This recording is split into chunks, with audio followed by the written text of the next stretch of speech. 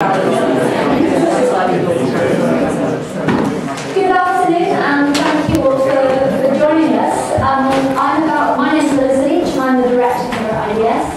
I'm about to hand over to Chris Barnett, who's going to introduce the event, but before we do that, I'd just like to offer a very warm welcome to all of you here and also to our audience online. We're live streaming all of this and we hope that they will not just be listening in, but also when we get to the debating part of the afternoon, we'll have the opportunity to ask questions. But I'm now going to hand over to Chris, who's going to tell us why we're here and why it's so important right now. Thank you, Melissa. So, a very warm welcome to you. It's great to see so many faces, familiar and unfamiliar, and to those online.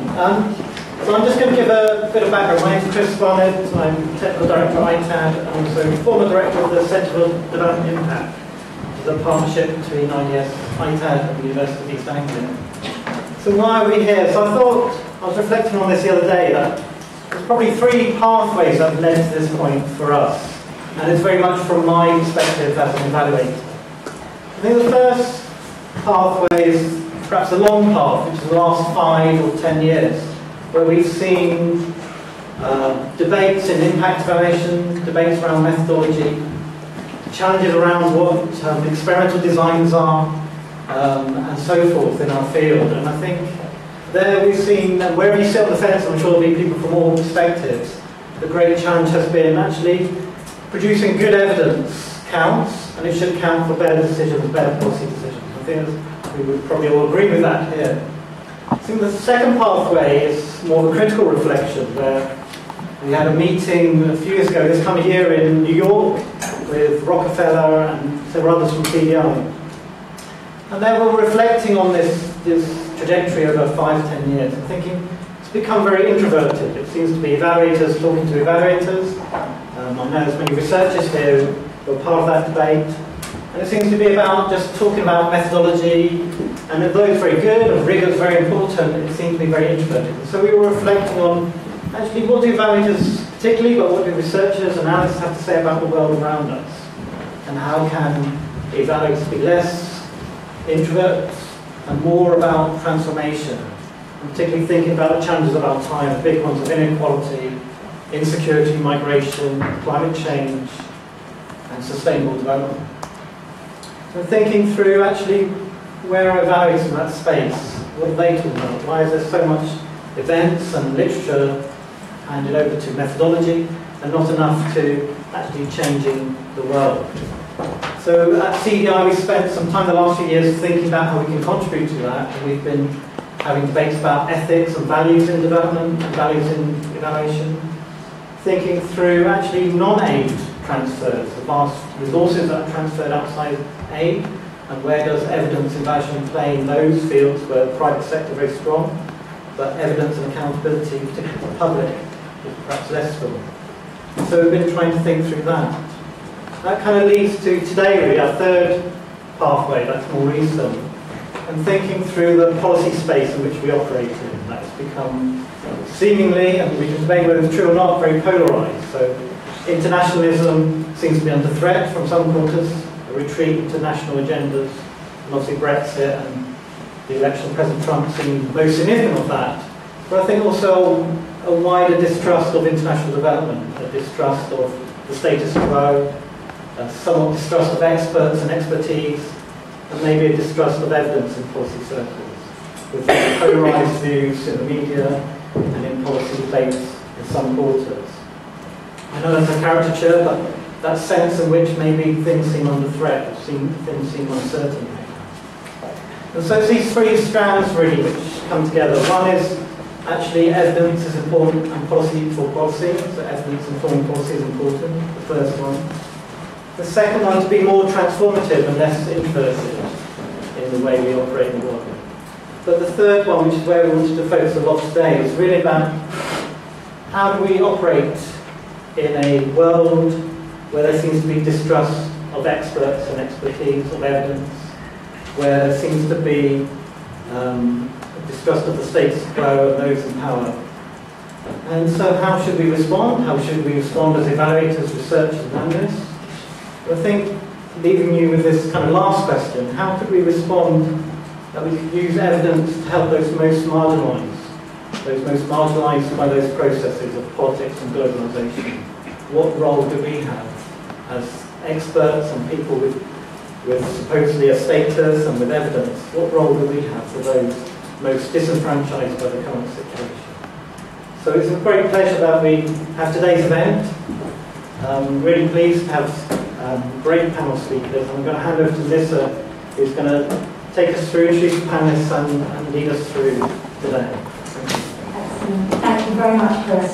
So we've got now until 5:30 to have a debate, and I hope it will be a really engaged, exciting debate and that you'll all take part in it. We're going to start with 3 panelists, and I'll introduce them in a moment. They will each speak for 10 minutes. We won't take any questions after they've spoken, and I hope they'll be provocative and give us things to think about. So keep a note of what you'd like to ask or how you'd like to respond. And at the end of those 3 10-minute talks, then we will open up to questions and answers from the audience. We'll take probably a set of comments and then come back to the panel, and then another set, and then we'll continue from there. So we're really lucky. We've got a fantastic panel this afternoon. On my right and going first, we have Michael Anderson. So Michael is a visiting fellow at the Centre for Global Development. He's also a member of our Board of Trustees here at IDS.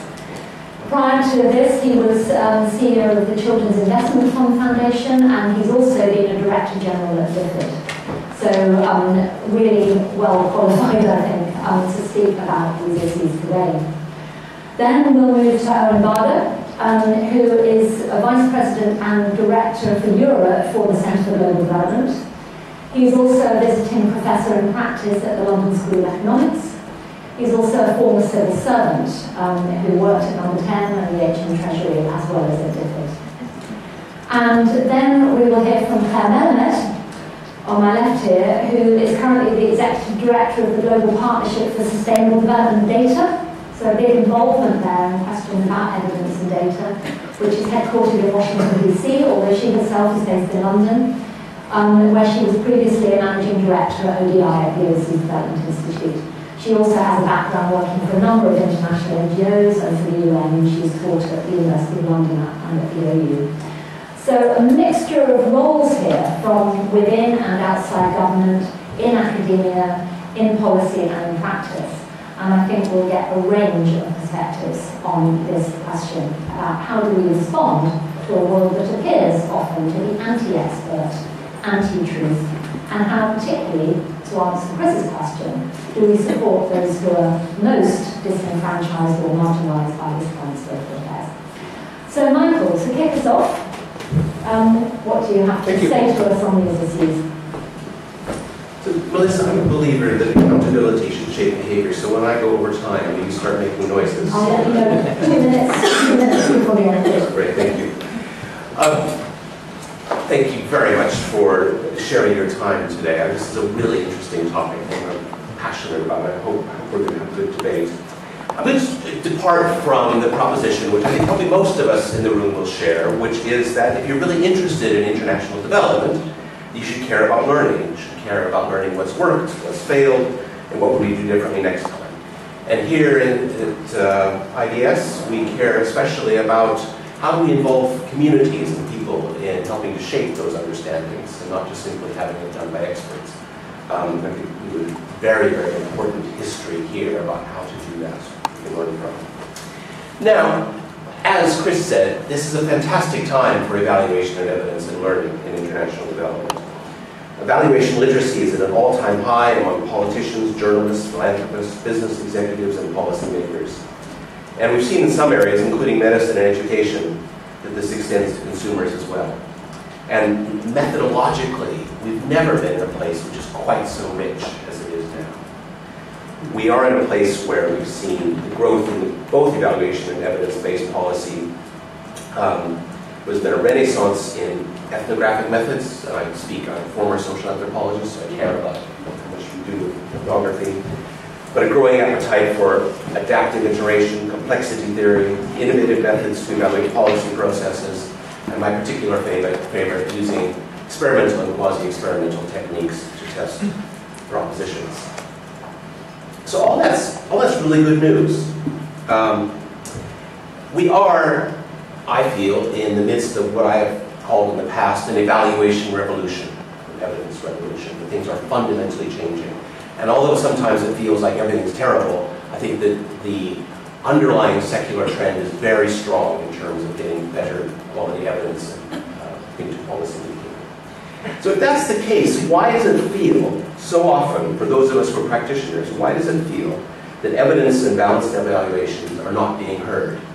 Why does it feel like we're not breaking through to policymakers?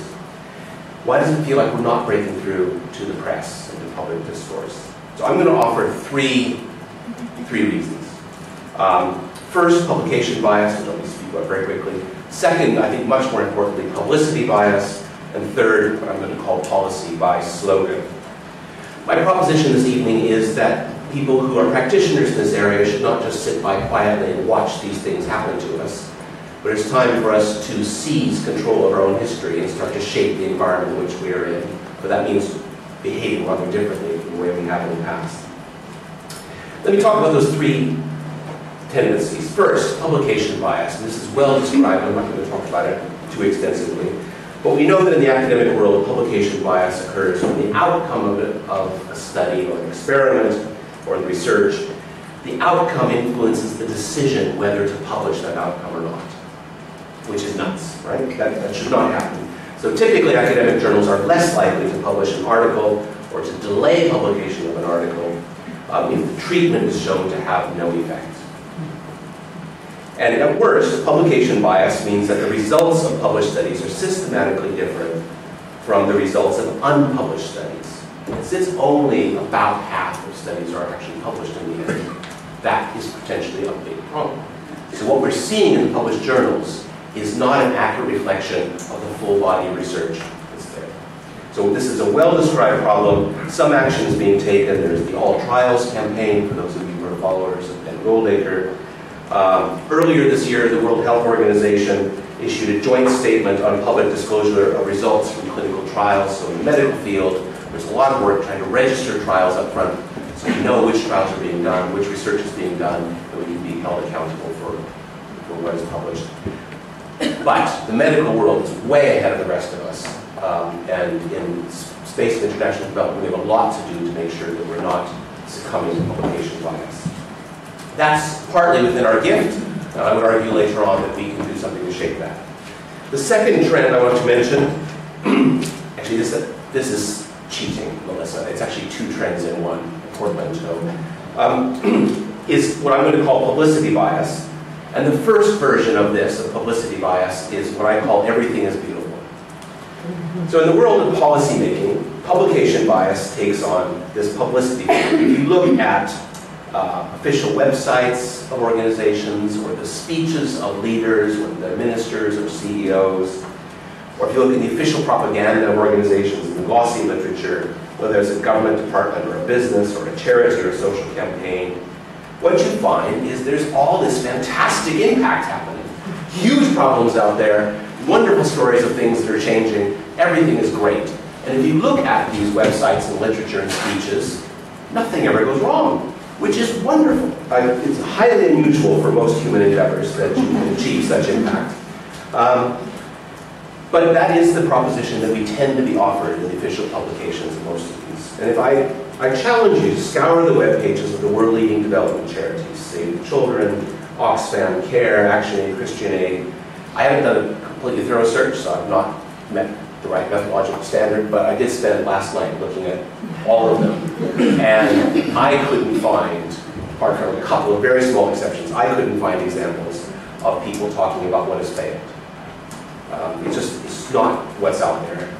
Now why don't they do that? Why don't governments and charities publish failures regularly? Because obviously politicians and CEOs don't want the negative publicity, because officials are afraid of being punished. They're afraid that tabloids are going to pick up the negative stories and exaggerate them, all kinds of reasons. But at the moment, the incentive framework is wrong for generating publicity about lessons learned. And that's something we can do something about. The second version, so I talked about publication bias and publicity bias, everything is beautiful version. My second part of publicity bias is the sky is falling version. And this is the version that we see in the tabloids and among certain politicians. We saw it, for example, at the end of 2016 when 3 of the UK's newspapers, the Times, the Daily Telegraph and the Daily Mail, ran a series of daily stories, day after day after day, criticizing the UK aid program. And they all ran editorials demanding that the aid budget be reduced. Now, the size of the aid budget is totally a legitimate topic for debate. Completely endorse that, and want to have that informed debate. And I'd be first to say that many aid programs have been based on poor design or implemented badly, and wherever there are instances of corruption or fraud, it should be stopped. But these articles weren't about that kind of debate. These were articles that were patently representing the facts, deliberately distorting costs and evaluations, and featured headlines that were plainly intended to trigger political outrage rather than thoughtful critique. Now, the political economy of these newspapers makes sense. They're trying to sell newspapers. This is the way to sell newspapers. But it's not a good example of promoting a good debate. I don't have time to go into it, but we saw a terrific example in January of 2017, this year. The Independent Commission for Aid Impact published a review of DFID's programs on direct cash transfers. And they concluded, and some of you have seen, that direct cash transfers provide value for taxpayers' money. The report was not universally glowing, but evaluation reports are never universally glowing. It's just an ironclad rule. If you're an evaluator, you've got to find a problem somewhere, and there's always something to find, right? So IHI inevitably has things that can be picked up that are criticisms. So the newspapers picked this up, and they quoted things out of context, and they portrayed the cash transfer program as a £1 billion pound fraud. So that they, oh, you brought it. So third, as I have 2 minutes, I'm going to talk briefly about policy made by slogan. And I just want to give you one example, which is in 1983, Michael Howard, who was then Home Secretary in this country, came up with the slogan that prison works. And he said studies have shown that people who are thinking about prison are deterred from committing crime because they don't want to go to prison. Long story, and I can talk about it more, but the evidence does not support that. And we have some really good studies about what actually happens in cohorts of people. And we know that actually prison doesn't work in that way. And it has to do with the kinds of decision-making processes people are engaged in before they commit activities which are criminal. But Michael Howard used that phrase, prison worked, and it landed with his own party, it landed with the public. Theresa May used it again in 2010 when she became Home Secretary. And the point about this is that that kind of slogan, prison works, has intuitive appeal. It aligns with the views people have of human nature. And we have people and policymakers trusting the slogan, which seems right, rather than the statistician, the sociologist who tries to show with complex data that their intuition is wrong. And there's a communication gap we can talk about there. What do we do about this? So in a previous life, I used to work in the legal world, and lawyers were in my experience, were very focused on the particular cases they were engaged in. You may have views on that. But as a profession, we cared a lot about the rule of law as a systemic outcome that we were all interested in. And my proposition to you is, as development experts and evaluators, we have a strong interest in making sure that balanced assessments of what's worked and what's failed get into the public domain. And I think we have some ability to control that. But it means that we would have to organize ourselves more as a movement and to take political action to shape the outcomes of that, rather than simply plowing our own furrow of doing our own evaluations. Thank you.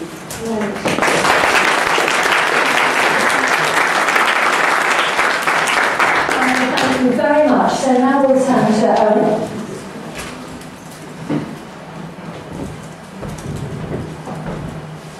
Thanks, Melissa. Thanks, Michael. Thanks to you all for coming on a dark afternoon to talk about the important subject. Thanks to you all for organising this. So Michael's made my job a bit easier because I agree with all of that.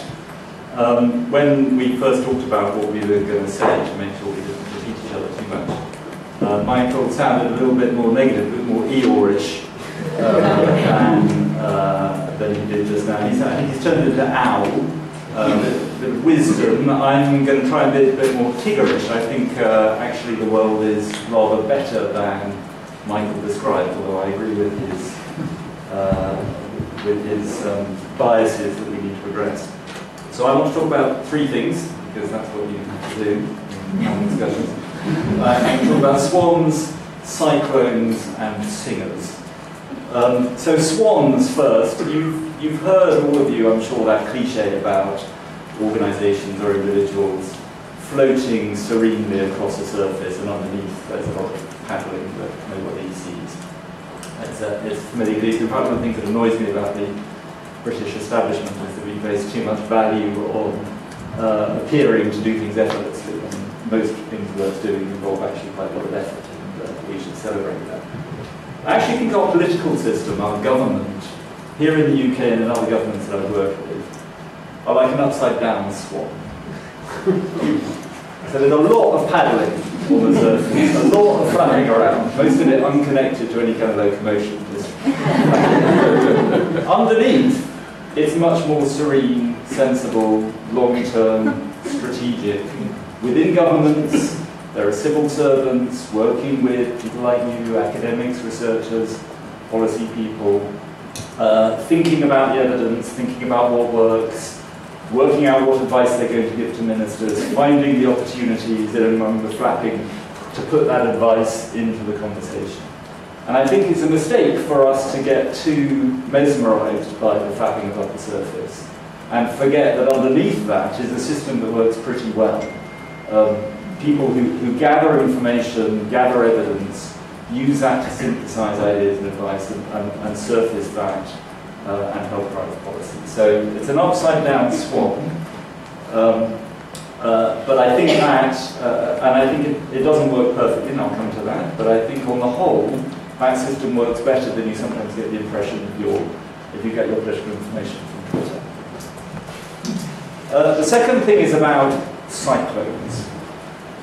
We've all learned, and so I hope we've all learned, not to say that a particular cyclone or a particular extreme weather event has been caused by climate change. Right? What we've all learned to say is that climate change increases the probability of these events, but we can't say whether any particular hurricane or cyclone has been caused by climate change, because those things used to happen anyway, or continue to happen. What's happened is their frequency increases. I think that is the relationship between evidence and policy in the same way. What we can't do, ever, is say that a particular study or a particular data point or a particular piece of evidence has caused a particular decision to do something and to stop doing things. I think what we can say is that as we gather evidence, as we accumulate it in this upside-down swan moving through the water, that what we're doing is we're changing the probability distribution. We're changing the likelihood of good decisions being made. Certainly my experience in Whitehall is that ministers want to know that they're on the side of doing the right thing, partly because most of them come into politics with some belief that in public service, but also because they don't want to look stupid later on. So they will ask the question, what does the evidence tell us? And when I was in number 10, I vividly remember Alistair Campbell, the first question he wanted to know is, what's the evidence on this? And if you were asking him to announce something or defend something, and you said, well, we just don't know, we have no evidence on this, I'm not fucking defending that then. So governments will actually make judgments on the evidence, although it's very hard to connect any particular piece of evidence to any particular decision. That doesn't mean that evidence doesn't matter, just as we know that climate change increases the frequency of extreme weather events. So that's my second thing, cyclones. My third point is about singers. I brought along these Daily Mail. I'll come to the Daily Mail in a second, but this is a couple of bits of anecdote rather than evidence that decisions in development really are being evidence-driven. And I guess you can't all see that, so I am actually going to use this slide. So since 1990, roughly, when I started thinking of working in various ways in development, odour has doubled. That's the dotted line. In that time, health odour has roughly quadrupled, and education odour has increased by about 50%. Okay, so odour being overseas development assistance or foreign aid, for those of you who don't know that acronym. So what we're seeing is a much bigger, much more sustained increase in health spending in foreign aid than in education spending in foreign aid. And there are lots of possible explanations for that. One possible explanation, which relates to something that Michael said about how much further advanced the medical profession is in things like dealing with publication bias, is that in health they have a much stronger culture of gathering rigorous evidence for the efficacy of interventions than the education sector. And I think this reflects a repeated set of decisions by ministers that they want to do things that they can defend with evidence. I have sat in many conversations about, should we give money to Gavi? And everybody says, yes, you can't go wrong with spending money on vaccines, right? Because you can prove that this stuff works. Now, I feel very mixed about that, right? Because there are lots of really important worthwhile interventions which are much harder to demonstrate impact for than vaccines. Now, vaccines is the easy case. And I think it would be a great mistake if we stopped spending money on some things that are hard to demonstrate impact for, which could be very important in transformation. Education is not one of those things. Education, actually, you can demonstrate with experimental and quasi-experimental methods and a whole range of other methods.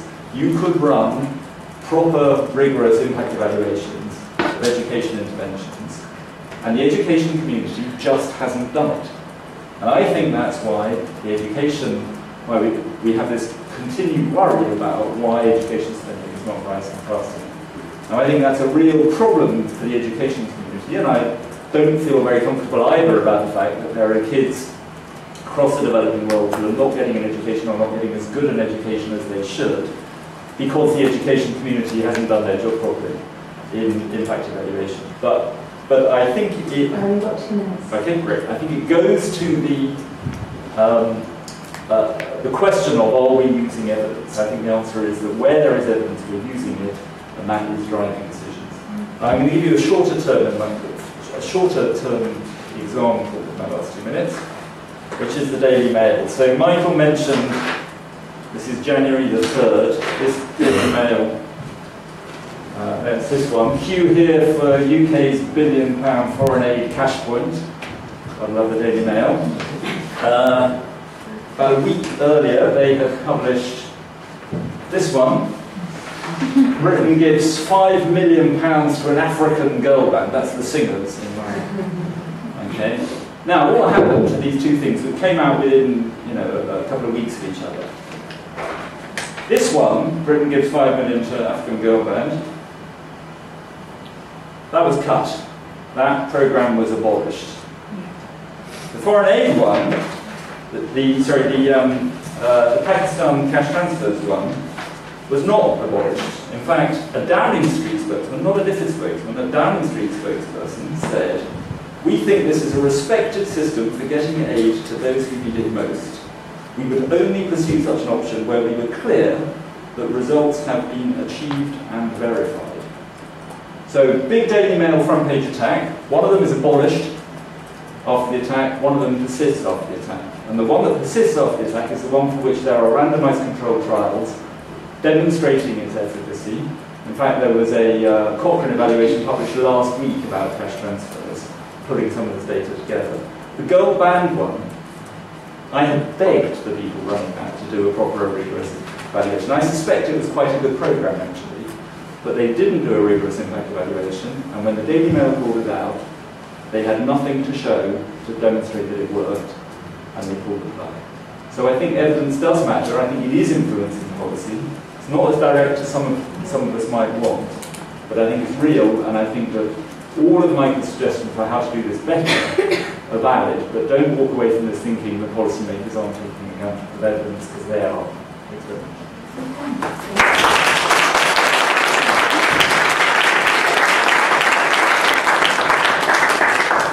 Okay, so we've had Tigger, our lovely member of the Upside Down Swans. So, Claire, over to you. Right, I don't think I come prepared with a Winnie the Pooh character. So I'm sorry to disappoint. I wanted to sort of broaden us out a little bit and just answer the kind of broader question about post-truth and evidence and experts that was raised at the beginning. I also, despite my best efforts, have 3 points, so let's see if I can either expand or contract them and show a little bit of variety here. I mean, my first is, I think, we have to keep a certain sense of perspective on this. This narrative of post-truth suggests that there was once some golden age of truth that we are all tragically moving away from. I think that's not true in lots of ways. I mean, first of all, probably on balance, the things that people think are true are truer now than on average than they ever have been. If you think that what people thought 100 years ago, women were inferior to men, colonialism was a great thing, all sorts of things that people thought about science, about medicine, about the way the world works, which I think we would think that the things we think about those things now are much truer. So I think on balance, this idea that somehow we're moving from a golden age of truth to a sort of period where suddenly no one believes anything anymore, and if they do, it's probably wrong, is something that we should question. It's a sort of nice narrative of doom and gloom, and it fits a lot about feelings about the world and Brexit and Trump and so on, but I kind of question it. The second one, which is linked and kind of the opposite of that, of course, is that people have always lied. The dark arts of propaganda were not born with Donald Trump. And politicians have always lied, propaganda has always been there, people have always used and abused, often abused the truth in all kinds of ways to try to influence what people think, get people to do or not do things, get people to follow political movements and so on. Again, that's not new, it's ancient, it's as old as governments. And the third thing, and this relates to what you said in the introduction, is I think it's kind of odd, and I don't know if it's a generational thing, or, we all feel terribly sort of, this is terrible, people don't believe in experts anymore, they're questioning the status quo, they're questioning the establishment. Many of us in an earlier life probably would have considered questioning the establishment to be a jolly good thing.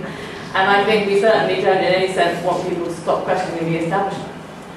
That's how change happens. And just because something is the status quo does not mean it's necessarily right. I think what we're alarmed about now is that the people who seem to be having most airtime in their questioning of the status quo are not people who we, and I'm using we in the sense of a sort of liberal establishment here, feel very comfortable with. But there are previous periods when everyone's been questioning the establishment where people endorsed this wholeheartedly and thought this was absolutely fantastic and great. Some of the most important changes that we've seen in society have resulted from that. So I think just because we're questioning the establishment, that's not a bad thing. The thing is, what are the questions that people are asking?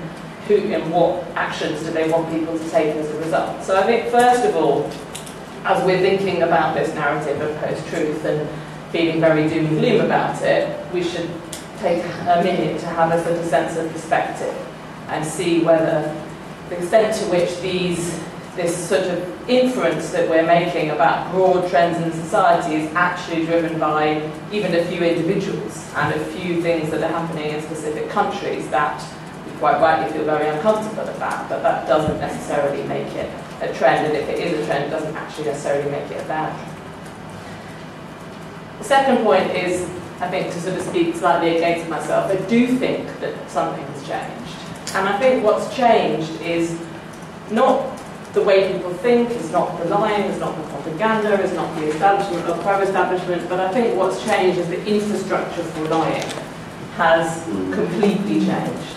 And that's what we're seeing. And I think we have a lying at a scale and at a speed which is new, and we're not responding to that very well, and we kind of don't really know what to make of it. I think, that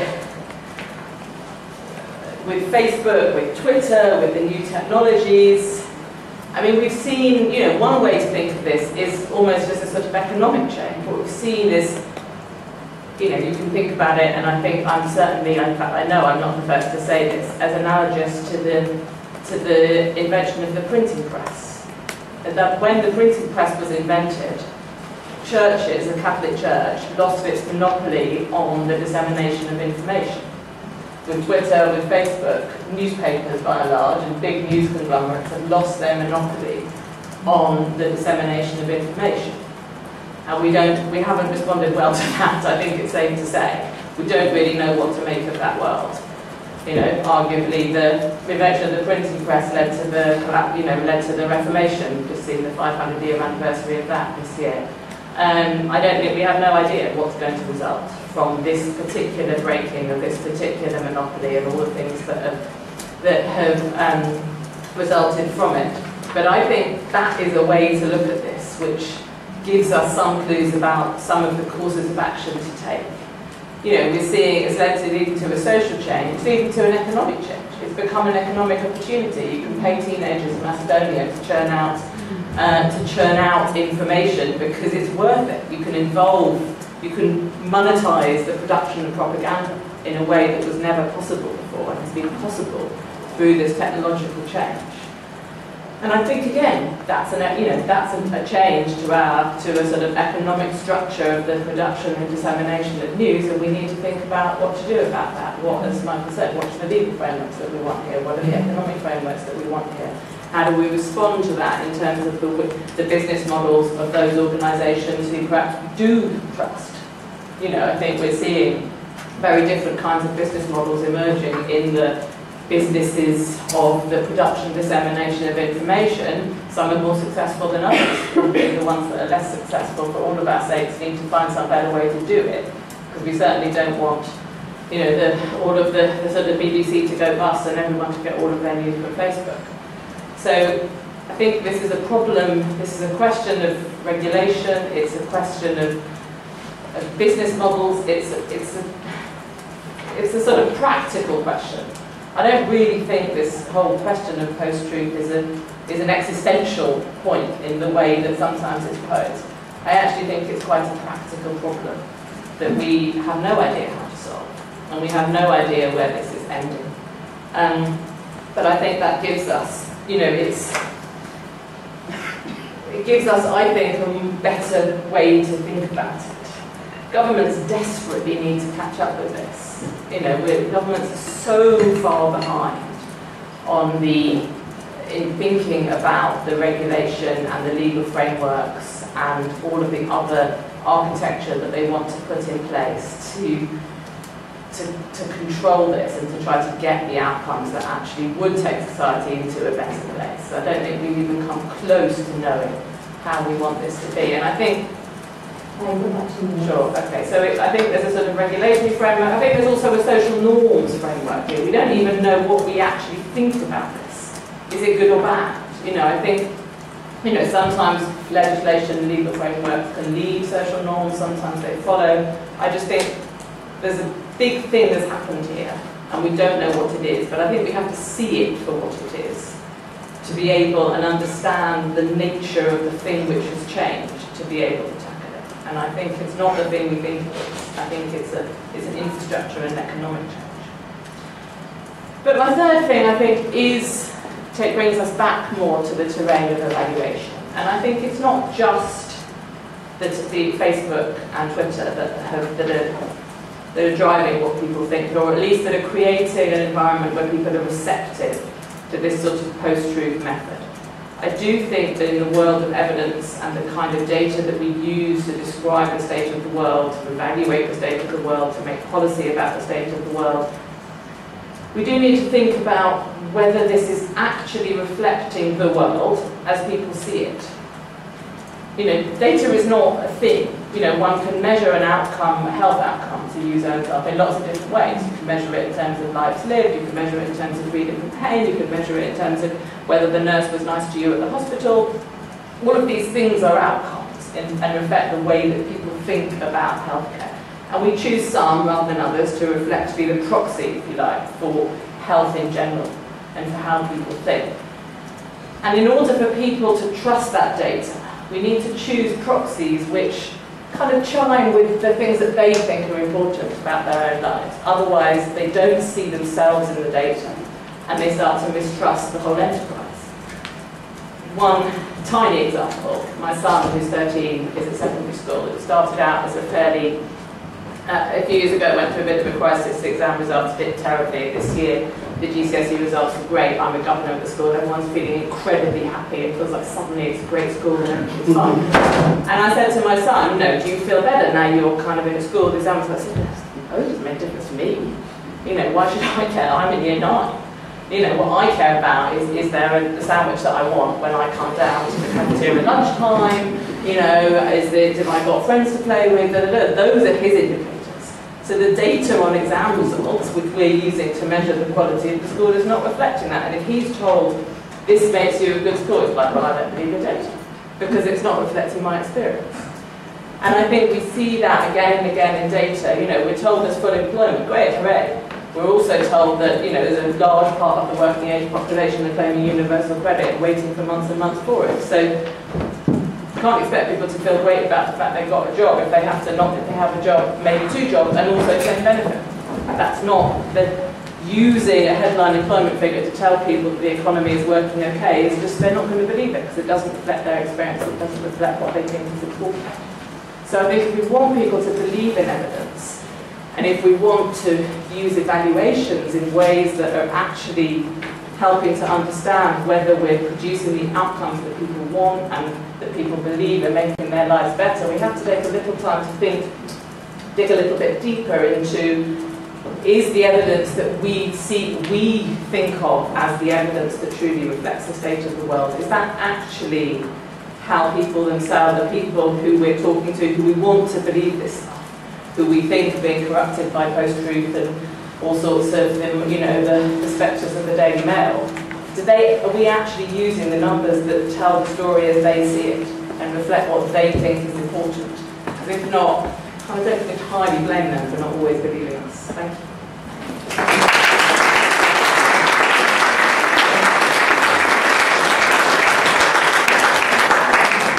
Thank you very much, and I think that's actually a very good sequence, because we've moved from some of the questions about evaluation itself and how it's used to the broader public context in which all of this is sitting, asking some really very big questions, not just about the role of evidence, but about whose evidence, whose truths, who's trusting who, and what has changed.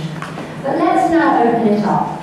So if people can put their hand up, and perhaps the mic will come to you, and perhaps if you could just say quickly who you are, that would be helpful. And we'll take a collection of questions or comments and then come back to the panel. I think we've got one here.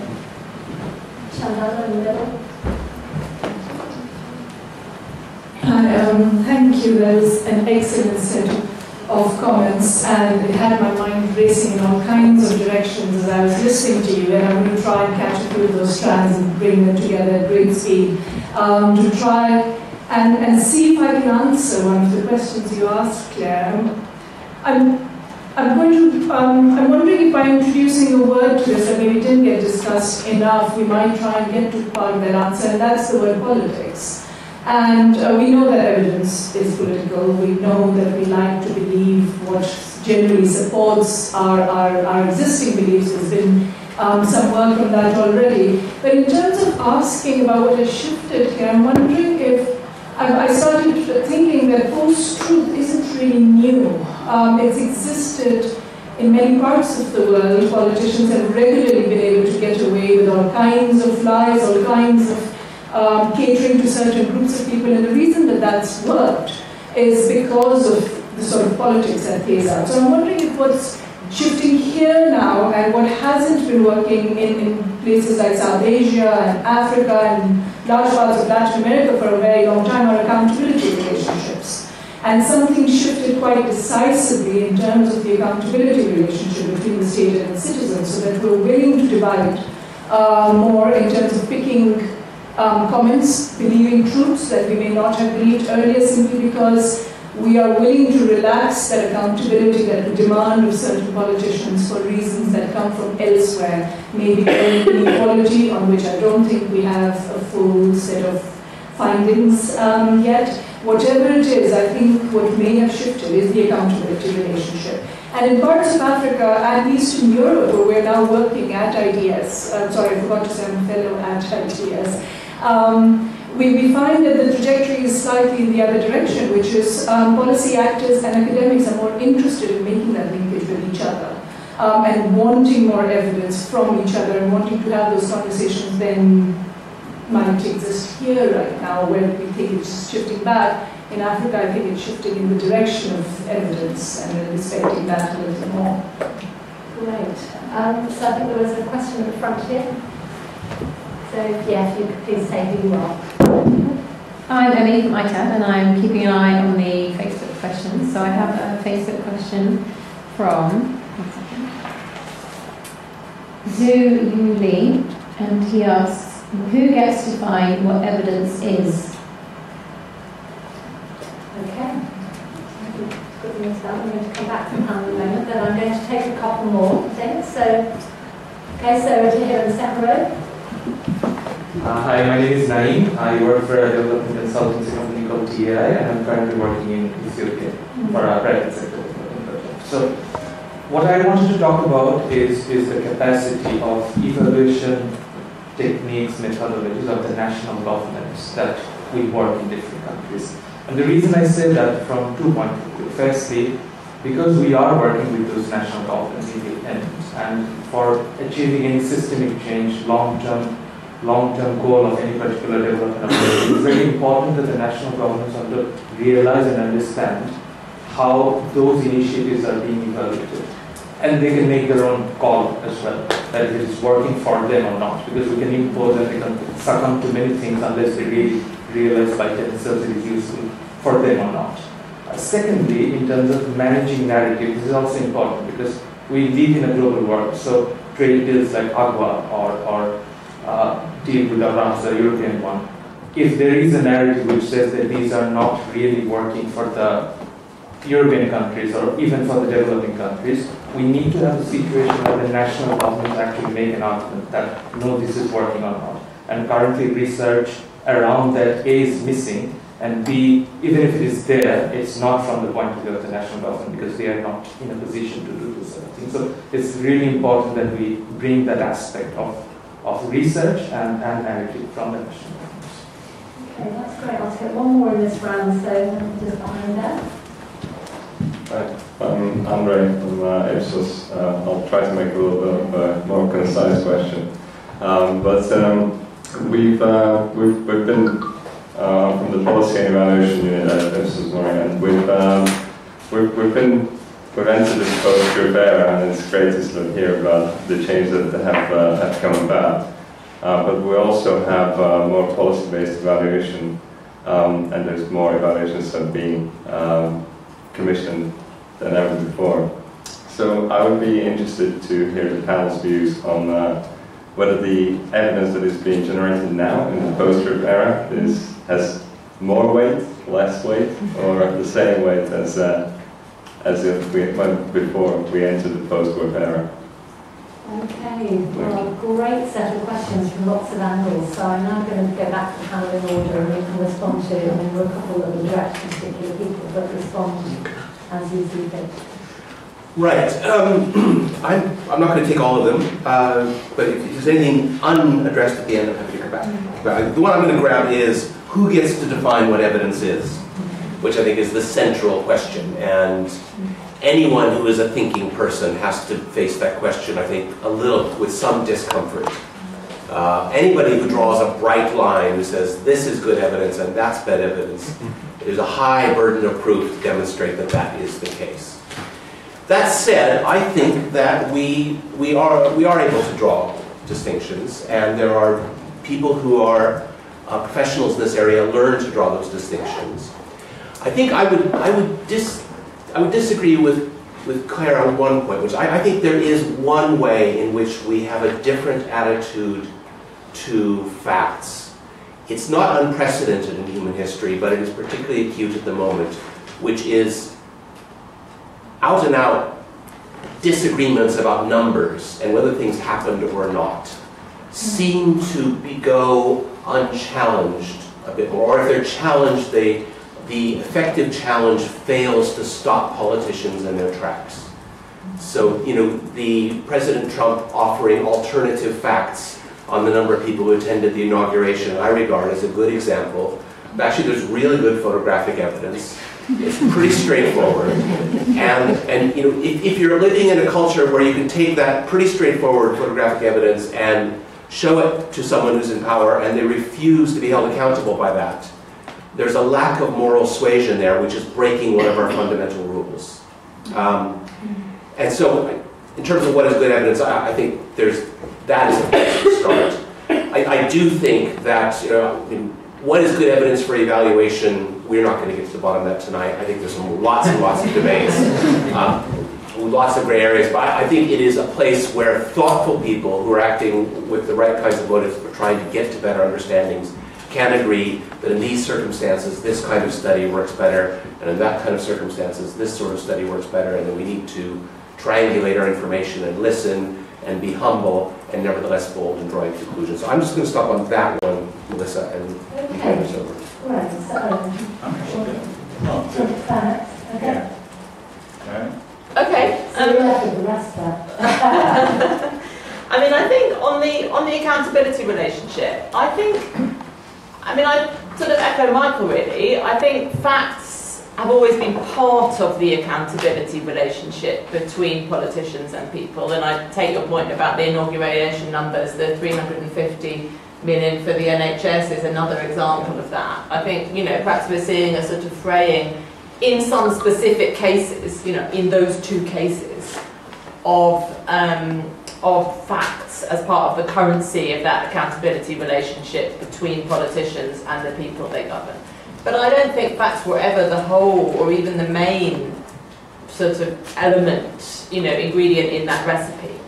I think far more it's about identification, it's about, you know, study after study shows that in fact it's sort of feeling a sense of which group you belong to, a sense of whether people's sort of worldview, chimes in, etc., that are actually driving people's political decision making, and therefore the implied accountability behind that choice. So I think, you know, it may be true at the margins. I mean, I think Michael's answered the question about evidence. Also just a point about capacity I think is really important. I mean, not strictly speaking on this point, but in the organisation that I run, the main thing that we do is work very closely with governments on sort of their data systems writ large. So we work with governments across all the different departments in government to look at their health data, their education data, their production of national statistics, and how those things are working together, and what are the different types of data from other sources, from mobile phone data, from satellites or whatever, that you can put in to improve that.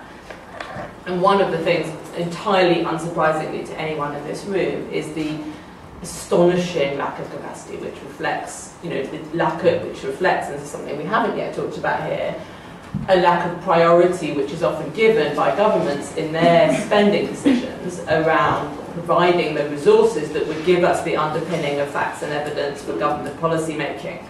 So we work closely with the government of Kenya, for example, and we're just working with the Ministry of Agriculture in Kenya to get access to a whole load of data from satellites, so they can track climate change and they can give farmers much more accurate weather data, all kinds of cool things. The hitch being that there's one statistician in the Ministry of Agriculture. That's it. So, you know, give them, the data can come raining down, and actually there's going to need a whole lot of other things to happen before that's actually of any value. So I think capacity is, you know, is critical, but even before capacity comes the desire by governments to invest in that capacity. It always comes back to the politics in the end. So, two quick things. One is about capacity, one is about power. On capacity, I think it's interesting how poor an example that the international development cooperation community has set governments in investing in not only statistical capacity, which, as Claire says, has been massively underinvested in, but in requiring rigorous evidence for our own advice. There's no point in us telling governments that they ought to be evidence-led and make evidence-informed decisions when we roam around the world with outdated, old-fashioned ideological positions about all kinds of things and spend a lot of taxpayers' money on it and get away with it because the places where we're spending that money are far away from the voters who hold our own government. So if we're serious about building capacity and building commitment to evidence-based decision-making, then we need to build it into our own behaviour as step one of that. And we're just not doing it, and we're not doing it on anything like the scale. The point about power is, again, me being a bit more Tiggerish than others. I think one of the things that is that many of us feel is that the establishment or the elite, or however you want to talk about it, feel as if that in some sense power and privilege for us to decide what the evidence is and what it means and what a fact is slipping away from us and it's being democratized.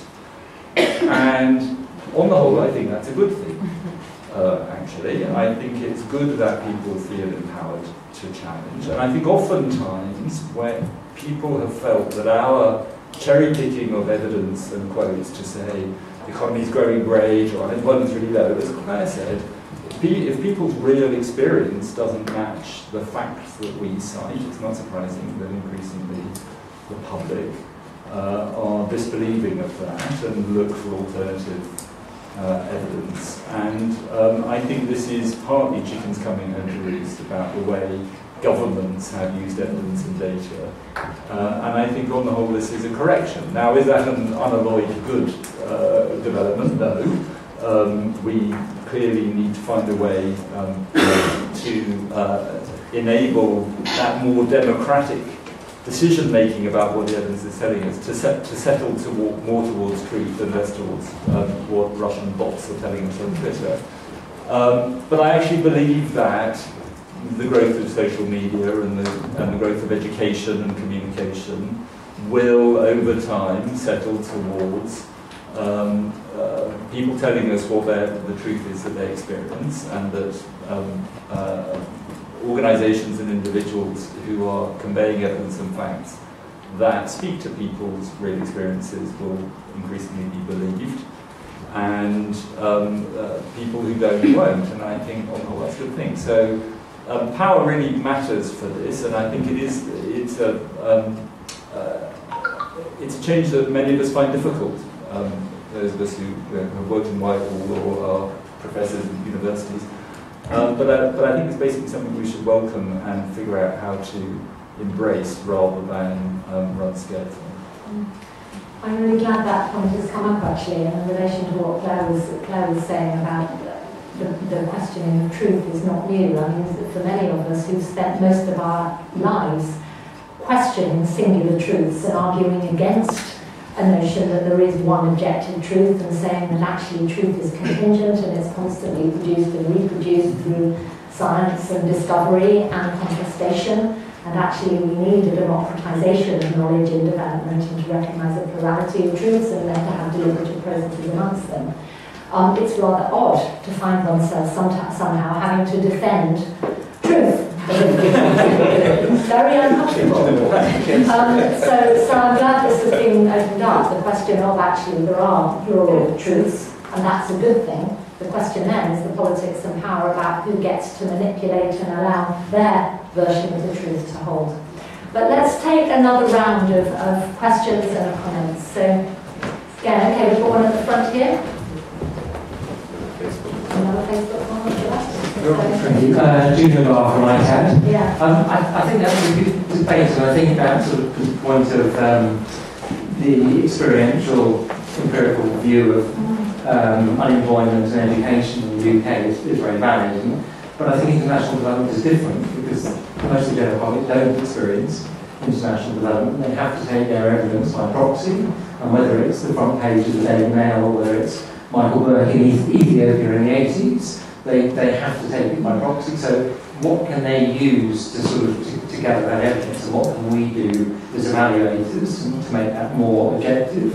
because the average evaluation report is a long way from being something that the public would have any enthusiasm from consuming. And Michael, you said that we have a responsibility to get public assessments into the public domain, and that isn't putting our evaluation reports on our web pages, because that's not going to drive traffic at all. So what do we do to engage it? We're never going to win the front page of the Daily Mail debate, because we're just not engaging in that sort of visceral way through what we do. So where do we sit to help inform that debate, which at the moment is a debate by proxy, and therefore becomes very emotional and is easily hijacked on both sides of the spectrum. Just tell us who you are. Sorry, I'm Julian Barr from Itad. Absolutely. Okay, great. So now let's have another question through from our online audience. A question from Tamlin Connell on democratising evidence. If people's experience becomes a prominent focus in evidence-based policy and evaluation, then do we run the risk of promoting certain experiences over others? How does the panel see this challenge being addressed? Good one. Okay, and so we'll go just behind. Hi, thank you very much for this talk. It's a very, very stimulating conversation. My name is Magna Garcos. I am from Peru, and I am a first-year PhD student at school. What I wanted to ask is in relation with the examples you gave about the importance of relying on evidence in order to design and implement better policies. When you talk about the UK, it makes perfect sense to me, because you have research councils, you have charities that are giving money for research that focus on the problems that the UK is facing. But what happens when we think about Latin American countries? For instance, I think we have lost our independence in research matters for two reasons. First of all, we see our research agenda constrained by who is funding the research. For example, if we got funding from a US country, from the US, for example, the results of that research should be aligned to the interests of the organization that is funding, on one hand. And on the other hand, what happens with the dominant literature that is constantly reinforcing imaginaries of regional organizations like the Inter-American Development Bank that are actually advising for policies that do not match our context problems, and that's what I wanted to raise. Great. Let's have a couple more in this round. So I'm going to Gil next.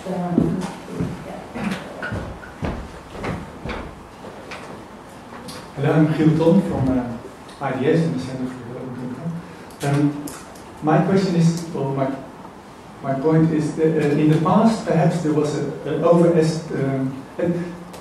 in the past interest groups were seen as the ones that define policies.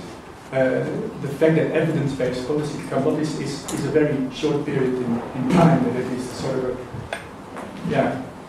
believed to be the basis of policy making, and perhaps it is in the UK, Northern Europe or something, but in the rest of the world, the interest groups are obviously the driving forces of policy decision making and not evidence. Which is not a good point, but the trend to invest in evidence-based policy and impact evaluations and quasi-experimental designs of interventions bears also the risk that when interest groups are involved, at least it's obvious there needs to be a settlement of the interests. So there needs to be a sense-making process about the data that's being collected. Now with the quasi-experimental RCT, it appears a little bit that the evidence itself is the decision, and the sense-making is less necessary. And I think that bears a risk. I've been quite involved also in those quasi-experimental designs. And if you do them, you know that the evidence is not always that strong as that you think and you hope that it is when you start the research. But often it is taken as hard evidence and used in policy making, while sense making and explicitly recognizing our different perspectives and that selective harvesting evidence from the world that aligns with your interests is not necessarily bad. Could be also a way forward. I think that's a really good point, and it's the difference that's sometimes talked about between evidence-based policy and evidence-backed policy, where actually it's you hand over evidence into the realm of politics and looking like that. I'm going to take one more, it's the lady here, and so then I'll come back to the panel, so you can pick what you'd like to respond to. Be thinking about that. Hi, my name is Ruth Clark. I'm the Monitoring Evaluation and Learning Manager at IDS as of 2 weeks. So, so this is a great panel to get me going. I'd just like to pick up on the point that the examples that Owen used in terms of the health versus education firstly, and just looking a little bit about unpicking the difference between kind of qualitative and quantitative. And this kind of idea that the things that not everything that we can measure counts, not everything that counts can be measured, and health interventions being a lot easier to measure than education. It's not that we can't do it, but the outputs and the outcomes are much more long term. The idea of kind of what are the proxies that you use to gauge those measurements become much broader, less kind of focused on the program itself, so therefore more open to interpretation and therefore manipulation by the media. And I think the Daily Mail example of direct transfer versus the Ethiopian cop ban, which I assume was some sort of like women's empowerment initiative, which is incredibly complex. And I've just come, my journey to IDS is via ActionAid and Oxfam, so I've been very much involved in trying to evaluate those sorts of initiatives, and it's so broad. There are so many different things to take into consideration. So this idea of what types of evidence, how do we create a space for the evidence of social change, behaviour change within this debate, to make sure that we're capturing these really important, but I feel increasingly difficult to argue for issues in the international development space like empowerment, education. As the space shrinks and we're more dependent on evidence, how do we argue for less tangible outcomes as important evidence too? Okay, great. Well, there's a whole set of questions there that are really about different sorts of evidence and their multiple relationships with policy and politics. So, anything to respond if you like? I'm going to start with Michael again. Can I go last? Okay. Okay, yeah. Last time. So let me start with the one about I assume you mean the tax-paying public in rich countries, what evidence they can and should rely on in international development. As you probably know, I've been a long-time campaigner for radical transparency in the aid programme, partly for this reason. I think that, back to these questions of power and elites again, I think the development community has operated as an elite that wishes to act as a buffer between the tax-paying public, who are paying something like £400 or £500 per year per household for our international aid programme. That many of us believe that if you let those people have too much control, too much influence, too much say, too much knowledge of our aid programme, that they will throw it out because they're ignorant or racist or just not as knowledgeable as we philosopher kings. And so what we must do is tell them stories, ramp up our press game, tell anecdotes and produce brochures. But the last thing we must do is allow them to engage directly with what we're actually doing and where we're doing it, the choices we're making, the risks we're taking.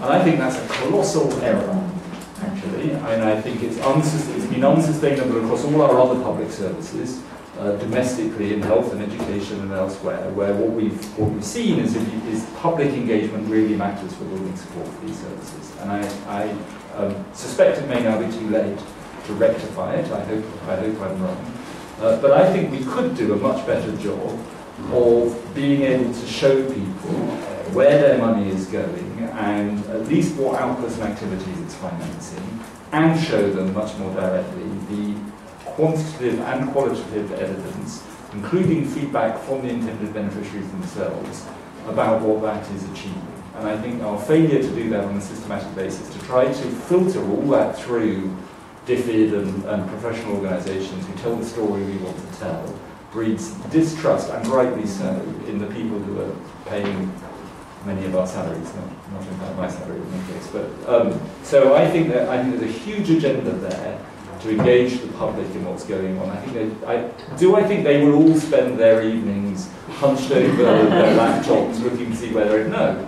But some of them will, and the fact that they know that they could if they wanted to makes a huge difference to trust. People sense when they're being held at arm's length. And I think we are in serious danger of suffering from the Ratner effect. Those of you who don't know who Jared Ratner was, Google him afterwards. So I think there's a real challenge there. On the other one I'm going to have a crack at, but feel free to disagree with me, is this question of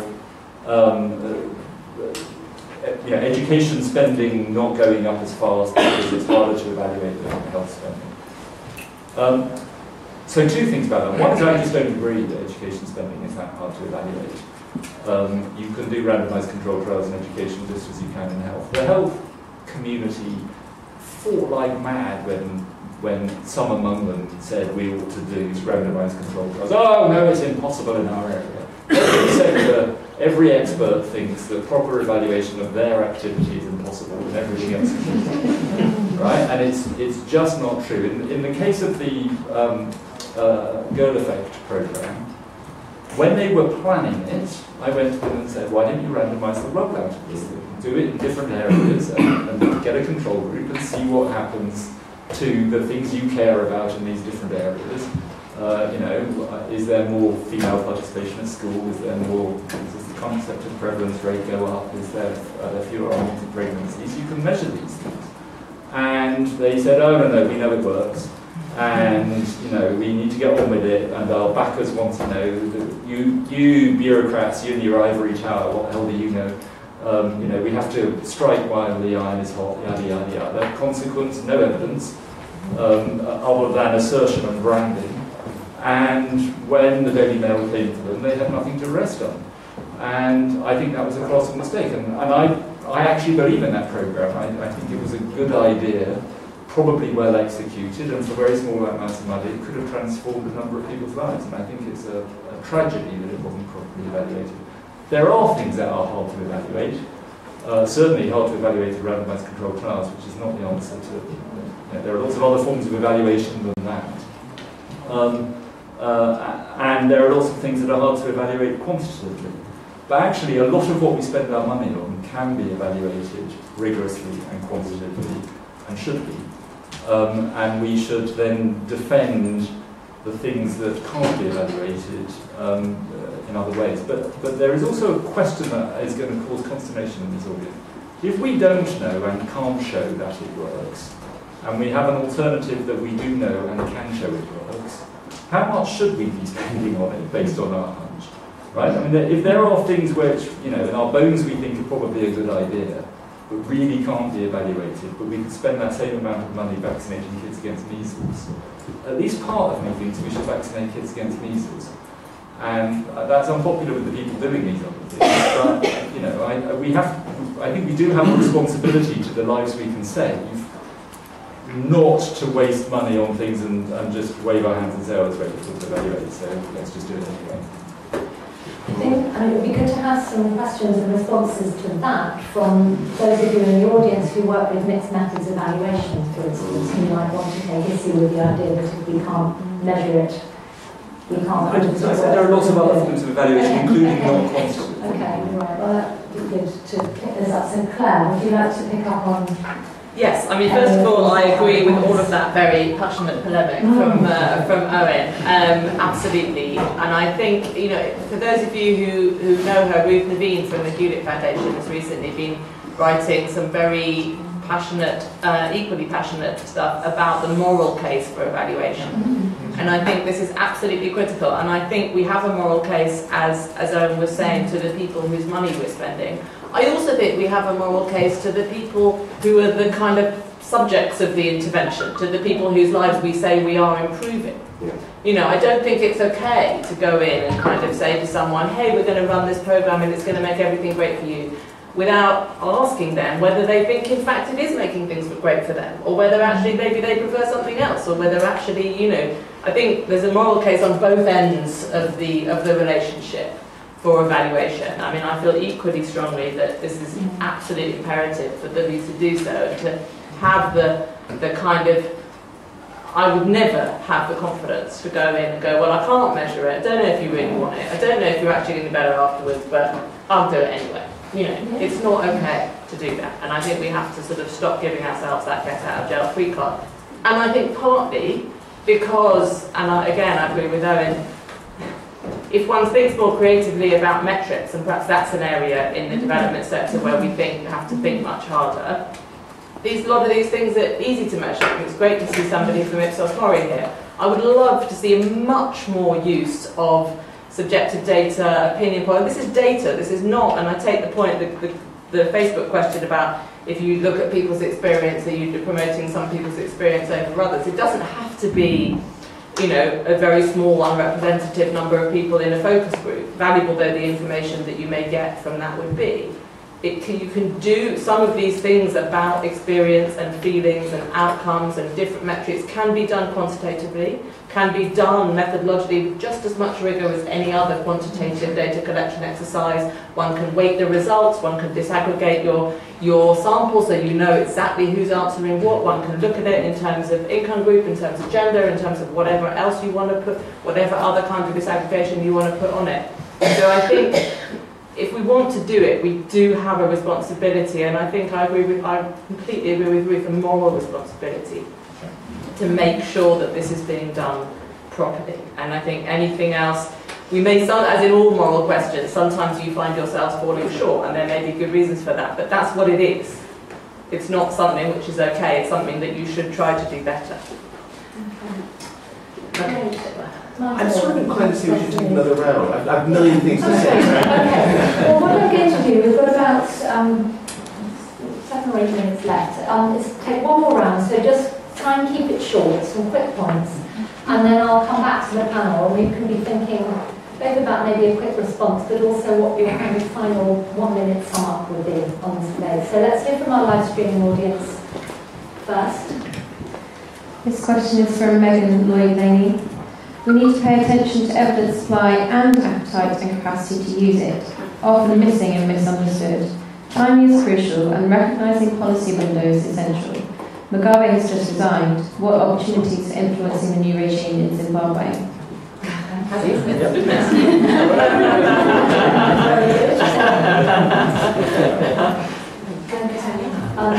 There was one, actually we've got several here, we'll get further row back there. And remember to just say who you are. Hi, I'm Claire Hughes from Itad. I just wanted to pick up on the discussion around girl effect. And for the past couple of years, I've been results director on a fairly similar programme we've been supported in Nigeria, focusing on women's empowerment. But unlike girl effect, we have quite a robust measurement system. And we had evidence, in fact, we had a good understanding of what was working and what wasn't. We were in discussion with David about an extension. The project was always foreseen to be a 20-year vision of change. We'd had 5 years, there was going to be more. And our friend Krishna Patel said no more. So despite the evidence, there was a no, and we presented the evidence. So I think evidence on one project is not enough. And I think there are other things going on. I think possibly your idea about a body of evidence, I think that's quite important. If we've been able to fall back on numerous other projects where there was a body of evidence around what works, we would have a lot more support. But that then throws up the question, well, what does that mean for innovation? How do we move forward? How do we crack the problems that we haven't cracked now? And what do we do in that space if actually the body of evidence that we have is the brake to moving forward? How do we deal with that? The other factor, I think, that clearly played out was about political survival for Priti Patel. And bizarrely, yeah, she felt vulnerable in the face of the right-wing media's attacks on girl effect. Sadly, she didn't realise that private visits with Israeli officials made her particularly vulnerable. But it was that her personal political survival which undermined our case and the continuity of the programme. And it has been really interesting the past few weeks. We've engaged with DFID staff, the upside down swan, those people who are serenely continuing to absorb this evidence about what works, recognising the really difficult political context that they're operating in, but still engaged, absorbing. And it just makes me think, in terms of the timelines for us influencing policy and change, do we just need to, if it's about building up a body of evidence, if it's about seeing out certain influential political figures and working with those you can work with, then the timelines for influencing policy are just much longer. Are we missing the trick in wanting immediate satisfaction? Great point. So I've just touched on just a couple more. I think there was somebody just behind in the row up there. Hi there, my name is Richard Harrison. I'm from Axis, based in Lebanon, working on independent monitoring of Syria. The panel has great experience of working with politicians.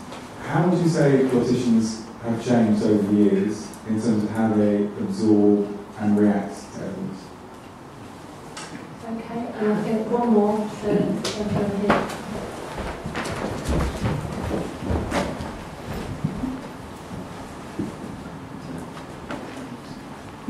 Yes. My name is Luke. I also Children in the Education and Emergencies Department, and we're trying quite desperately to get people to do more evidence-based, well, anything, quite frankly, within education and emergencies. And one of the areas I wanted to ask the panel was about, we have a huge proliferation of private actors, and the Syrian crisis was particularly, there's lots of money around there.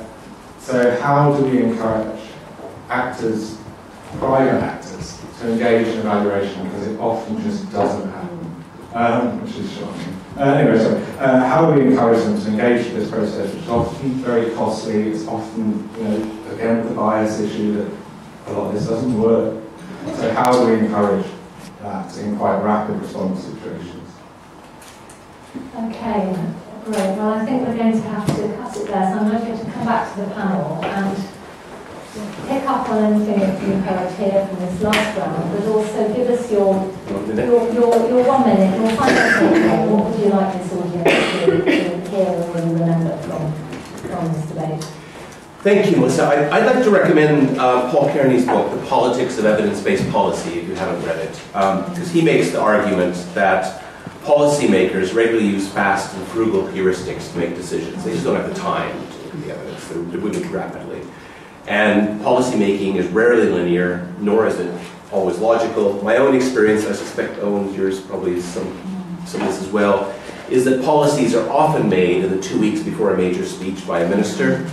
And what people are looking for are things that are eye-catching deliverables rather than solid work through. So it's someone said you've got to get the timing right. It's accumulating this evidence so when the moment opens up, it can grab that moment, and that applies to all kinds of political systems around the world. I think that, because there's so much rich commentary there to respond to, I think the one thing I wanted to pick up on is, what do we do, it's kind of going back to Julian's point, and the point we had from online, but what do we do when people's experiences really matter?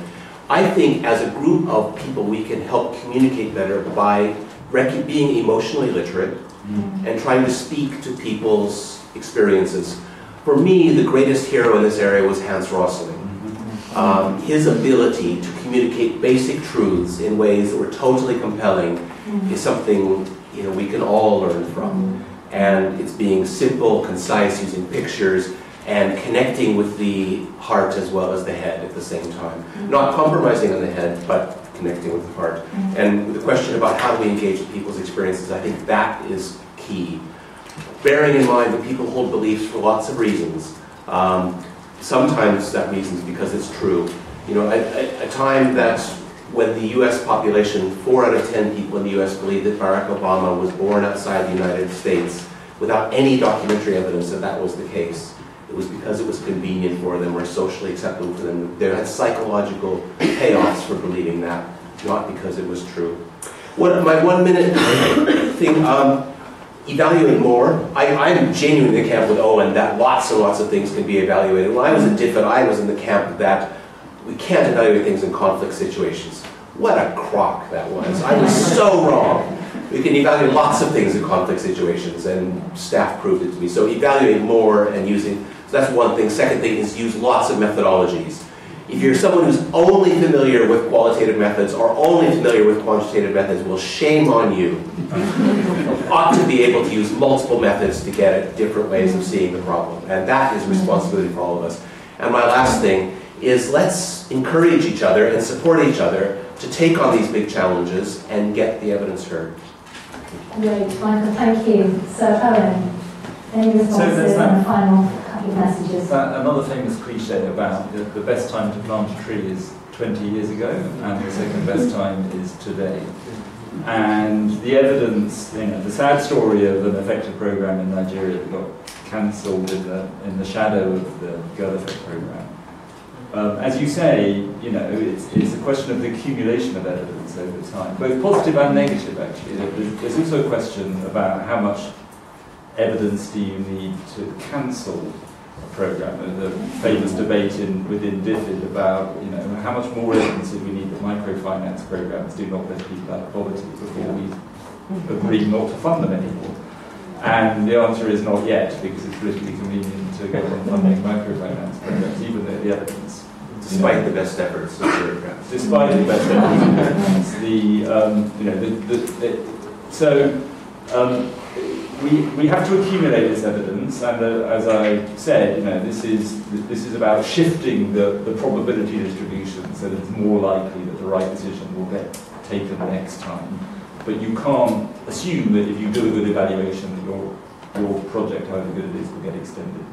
But what there is in government, famously people said of Gordon Brown that his gaze was like a lighthouse that spun round, and at the point it settled on you had to be ready to get up and dance, and then it would keep swinging, and then it would swing round again, and you would... that is a great image for a cabinet meeting. And I think that's true of many of us, that we while the light beam is not on us, we engage in research and evidence gathering of various kinds, and then we have to be ready to dance when the light beam falls on us. And at CGD we call this strategic opportunity. That we engage in gathering evidence, collecting ideas, and being ready with them, so that when there is a big international meeting and the government is suddenly desperate for an initiative on modern slavery, that we've got one on the shelf that is not only sensible, but is evidence-backed and ready to go, and that we're trusted partners, so they can phone us up and say, you don't have anything for us on modern slavery, do you? And we say, yeah, we've got this ready to go, and it'll be, here's the evidence.